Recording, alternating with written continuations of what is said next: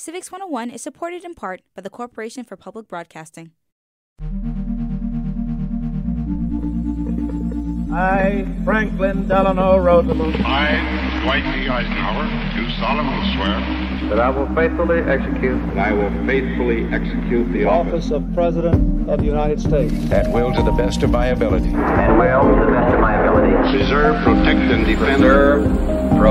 and defend The Constitution of the United States. So help me God. So help me God. So help me God. Congratulations, Mr. President.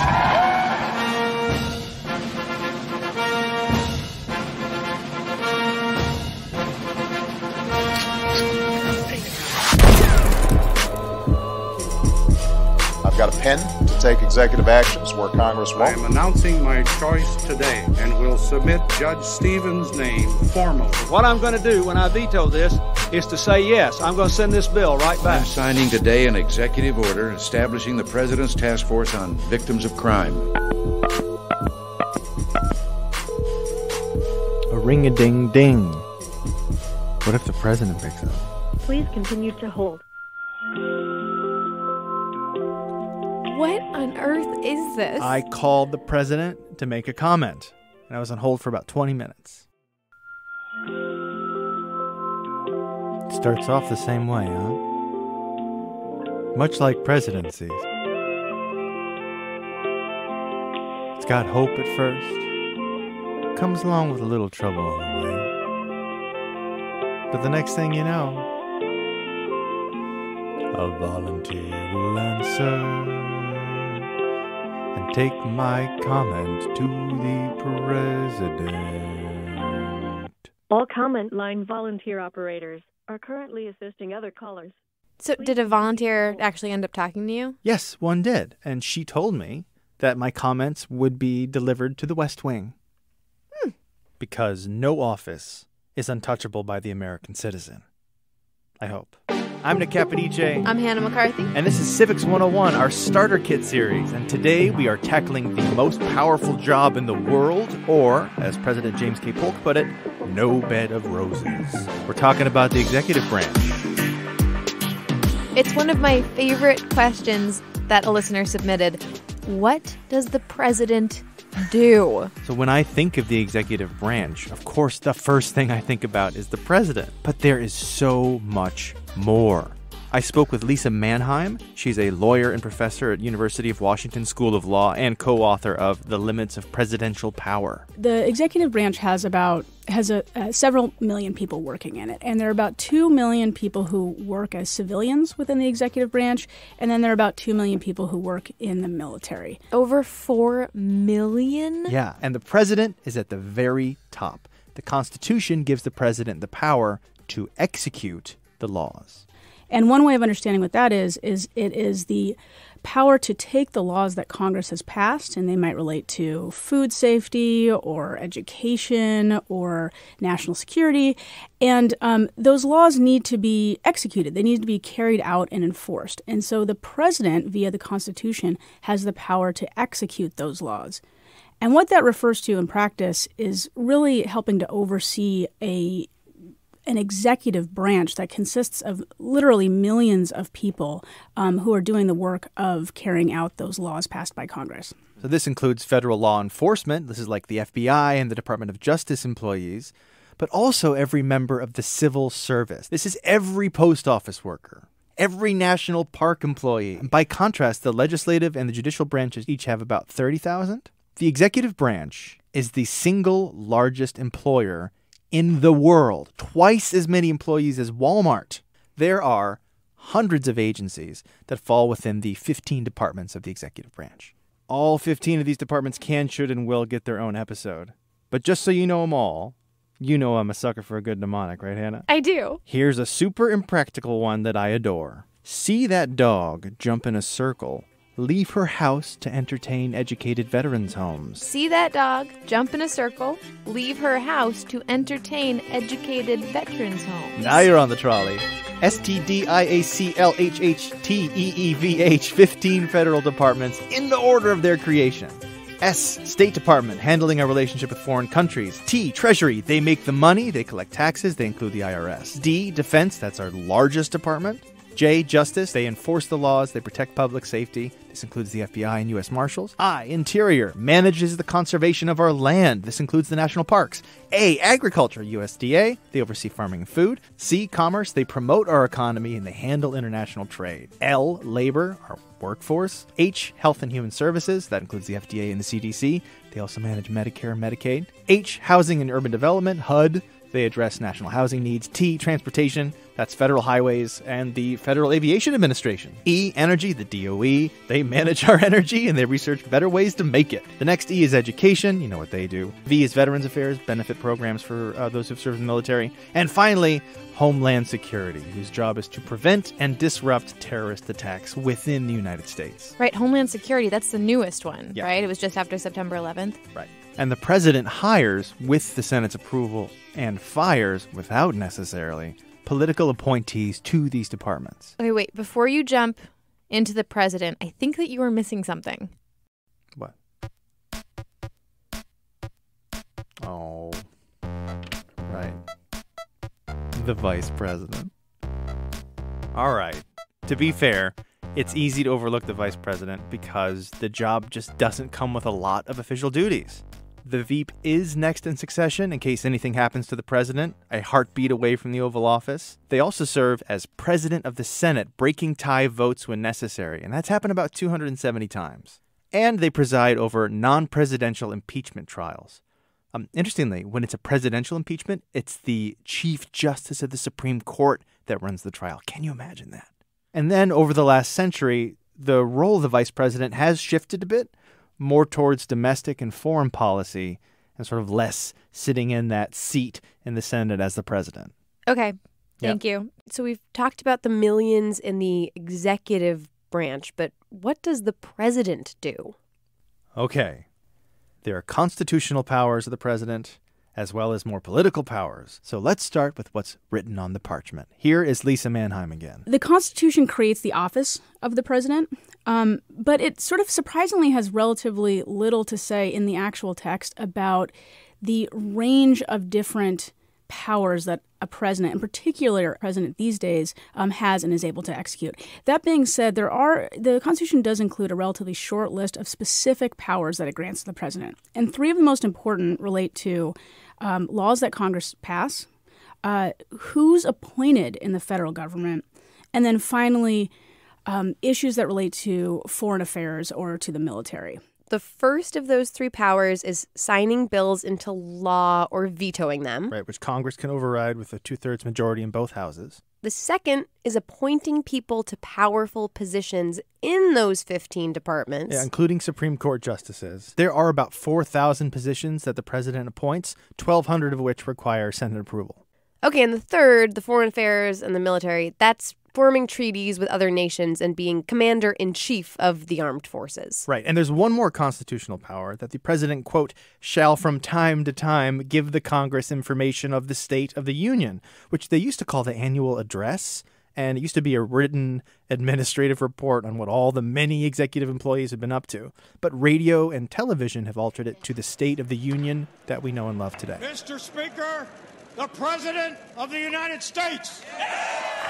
Always thought that when you look at it on the page, right there in Article 2 of the Constitution, for a job that's called one of the most powerful in the world, there aren't that many powers, and they're all checked. The president appoints nominees, but the Senate approves them. The president can create or sign treaties, but 2/3 of the Senate has to concur. Did the founders intentionally make it a not very powerful position? Well, let's duck into that hot room in Philadelphia at the Constitutional Convention, because they all knew they wanted an executive branch, which the Articles of Confederation did not have. And they were like, we want someone like the guy running these proceedings, someone who can also lead the troops into battle, like General George Washington, like that guy. So they picked the candidate, and then they wrote the job description. Yes. And that's one reason for our unique way that the branches divvy up war powers. The Constitution, if you want to talk about separation of powers, checks and balances there, has given Congress, so the people's branch, right, and the people's house, the ability to declare a war. This is Kathryn DePalo. She's a political science professor at Florida International University. And that is very specific language. But it also gave the President of the United States the power as commander-in-chief. And so once Congress declared the war, the president then was supposed to lead the troops, if you will. But that really hasn't happened at all. I mean, the last time we declared war was in World War II. There has been a consistent give and take between the legislative and executive branches when it comes to war. One of the things I find absolutely fascinating is the War Powers Resolution, or the War Powers Act of 1973. And that was sort of the height of Vietnam. Everyone hated this war, including members of Congress. Under the Constitution, you can end the war. Not another dime for this war. Stand up and do your constitutional duty. And so what they wanted to do is try to take power away from the presidency. And so they passed this law that basically says the president cannot unilaterally send troops wherever he wants to, just because he's commander-in-chief. The president has to inform Congress within 48 hours. Congress, within a 60-day period, has to decide if they want to continue with this war and continue to fund this particular war. But a lot of wars, aside from some of our recent wars, certainly in Afghanistan and Iraq, really wrapped up very quickly. We didn't declare war, when we went into Iraq the first time. And so the president really has a lot of the ability to send the troops and then say to Congress, oh, well, what are you going to do now, right? These troops are here. So there's a lot of these things that are extra constitutional that would suggest there's a strict separation of powers here. But really, especially with the president of the United States, in reality, can do a lot. It sounds like we are getting into the territory of executive branch loopholes. Did you ever see the Saturday Night Live parody of the I'm Just a Bill song from Schoolhouse Rock with the executive order? No. It's called an executive order. I'm an executive order, and I pretty much just happened. Well, I think human nature is we always seek out those loopholes, right? So of course there are certainly loopholes, and to talk about the presidency, certainly to go around Congress, especially if the president's having difficulty getting Congress past desired legislation, the president, as the chief executive of the executive bureaucracy, can issue executive orders and basically make a whole lot of changes. President Obama couldn't get some immigration policy passed through Congress, so he signs executive orders like the DREAM Act, which kept a lot of these kids who had graduated from American high schools to be able to stay here, and that's an order really to the executive branch and to ICE, and so you can essentially make a lot of policy in those particular ways. To be official, executive orders need to be signed and recorded in the Federal Register, and each of them gets an official number. I love executive orders. They're fascinating, and every single president has issued them with the solitary exception of William Henry Harrison. To be fair, he did die 31 days into office. He probably would have done a few. We'll never know for sure. George Washington, he did 8. Lincoln's Emancipation Proclamation, January 1863, was technically an executive order. The record for those so far is FDR, Franklin Delano Roosevelt, 3,522 executive orders.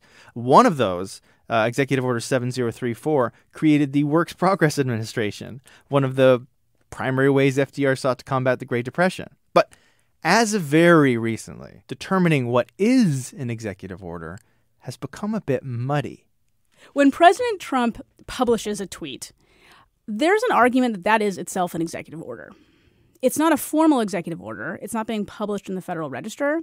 But legally speaking, if the president issues a clear direction and does so in the form of a tweet, that has the same legal effect as a formal executive order that's published in the Federal Register. So executive orders are just the president telling the people of the United States and all three branches of government their instructions? Yes. And these executive orders can still be blocked by the Supreme Court or by Congress if they pass a bill invalidating the order.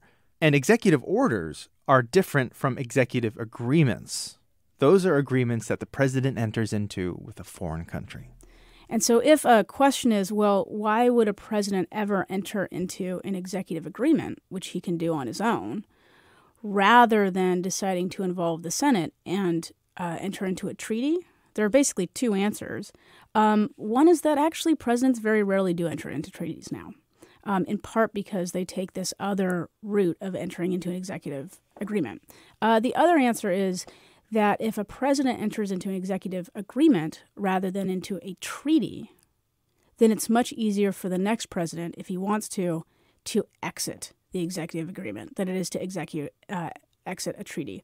And that's one of the reasons why President Trump was able to start the unwinding process for the Paris Agreement about climate change, even though President Obama had just entered into it. George W. Bush, he submitted about 100 treaties during his administration, and most of them were approved by the Senate, and that's been pretty much the average since the beginning.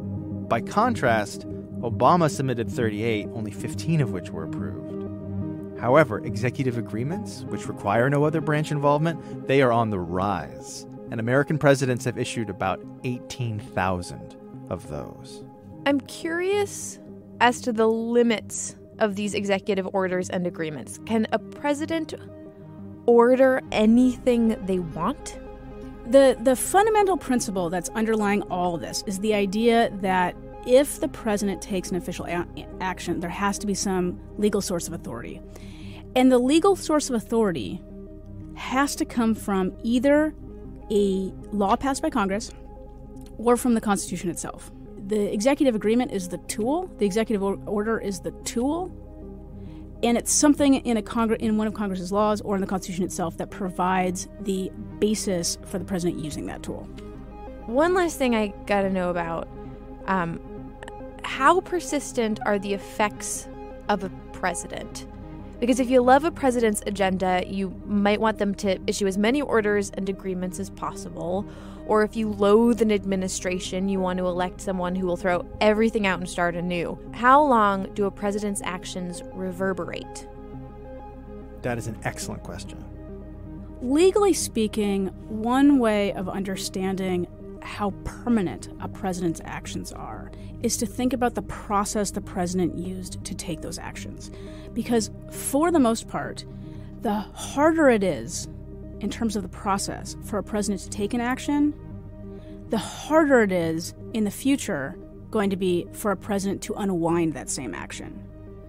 So for example, if the president were to sign a bill into law, that means that two houses of Congress came together and agreed on the same statutory language, which they then present to the president, and the president signs it into law. For the next president to make that law go away, the president on his own cannot eliminate that prior law. By contrast, if the president takes some sort of action all on his own, so if the president decides, I'm going to issue an executive order directing people in my administration to try to adopt certain enforcement priorities when it comes to immigration, or if the president says, I'm going to enter into an agreement with a foreign country and I'm not going to involve the Senate, I'm not going to involve the Congress at all, I'm just going to sign it on my own. If the president does something on his own, then generally speaking, as a legal matter, the next president can come in and unwind that on his own. There are different ways you can be a president. You can be a military figurehead like George Washington, who didn't necessarily even want the job.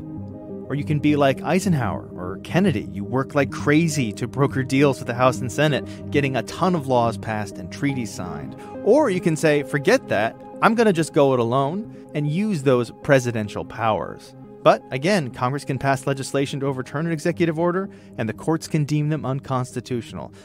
For example, Donald Trump's travel ban was an executive order that a judge ruled against the law, and no individual action on the part of the president could change that. Until he wrote another executive order, which the Supreme Court upheld. Yeah. There's sort of one last vestige of the power of the president that Lisa told me about. And the thing is, it depends on how powerful we let the president be. Given the role that the president plays as, in a sense, the single person that the news can go to, that people can look to, that foreign countries can refer to in thinking about what the United States government means and what it's doing. In light of that position that the president plays, the president has, over time, gained an enormous amount of, in a sense, political power. And this didn't happen overnight. Administration to administration, presidents have set precedent that gives the office more power. And we have no idea how that will evolve in the next 250 years. But I will say, presidents often add tools to their executive toolbox, but very rarely take them out.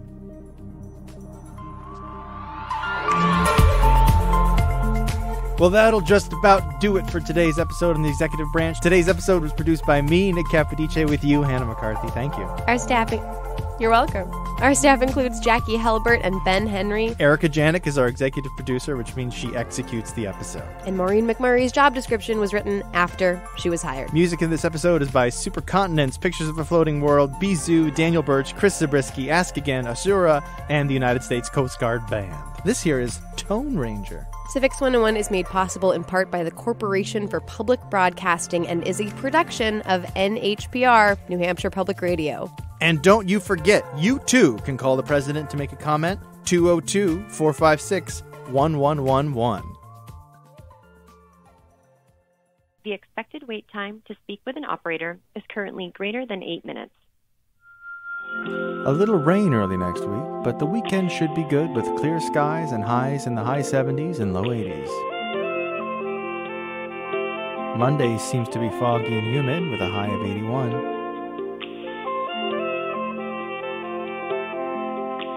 Rainy week coming up. June showers bring desperate hours.